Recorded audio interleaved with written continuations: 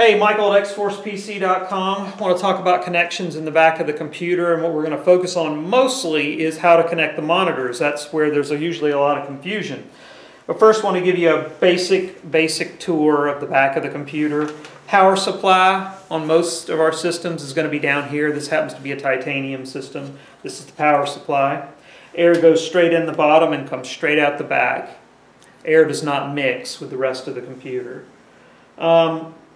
Up here we have all the motherboard ports in this little rectangular area. All motherboard ports. And you'll notice these are the sound connections. Typically you're going to want to use the green one. Sometimes it's not green and it's labeled simply out, but that would be front speaker out. And so if you have stereo speakers or a 2.1 system, that's what you would use. We have some blue USB ports. Those are USB 3.0. We have right here our network or Ethernet connection to connect to the internet. We have some black USB ports up here. Black is USB 2.0, and that's where you would plug in like a powered USB 2.0 hub, maybe, if you've got some panels from Cytec panels. And then lastly, we have some monitor connections here. We have Vga, Dvi, and Hdmi. You should never use these. If you get a gaming computer from us, you do not use these. These are slow. These are what I call onboard graphics, and they are slow. The differentiator, or the big thing in the system, is the fact it has a video card, which takes up these two slots here. So you're only seeing the back of the video card here, but just so you know, this is what a video card looks like. It's a pretty big thing. I mean, if you look at it compared to the back of the computer, you know, it's a pretty big thing. And so in this particular one, this fan spins and all the air goes out the back. This is the part you see, just this back part. Okay? So I'm going to zoom in a little bit and so we can take a look here. Now on this particular video card, it's laid out a little different than the one in this computer. We have a DVI, a DVI, then we have HDMI, and then we have a display port right here. Okay, but we're going to take a look at the one in this computer now, which is laid out just a little differently. On this particular one in this computer, and again, these are the two slots we're talking about. Don't worry, these are just blanks down here. This one we have one less DVI, and we have two more display ports. So on here we have DVI, display port, HDMI, and again DisplayPort.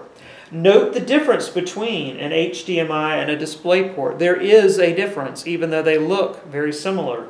DisplayPort is flat on one side, whereas the HDMI is rounded on both sides. So you want to make sure that all of your monitors plug in to the video card. All of them. Anything you plug in anywhere else is going to be slow. And of course, with X-Plane and with gaming, it's all about speed.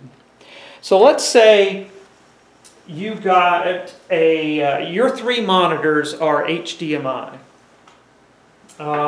So what you would do is, if we were supplying the monitors, we would know this, and we would include the cables that you need.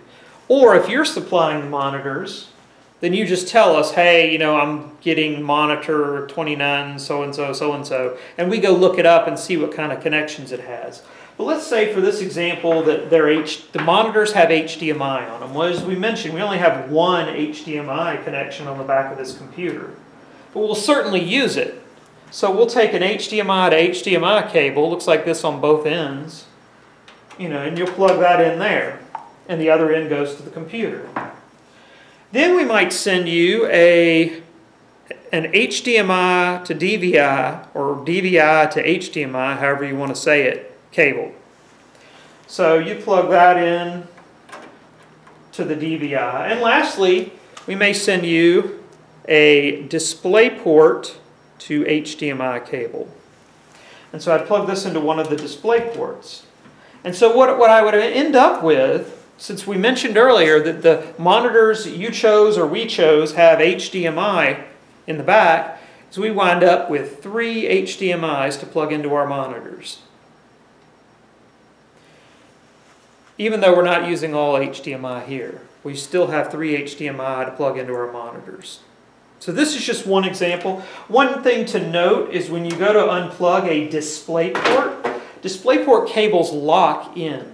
So you can't just rip them out. You have to push in on a little button on the side here. There's little teeth that come out. So make sure you push that button in before you pull it out.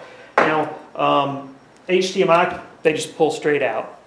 And of course, you're probably familiar with HDMI because that's what your television probably uses.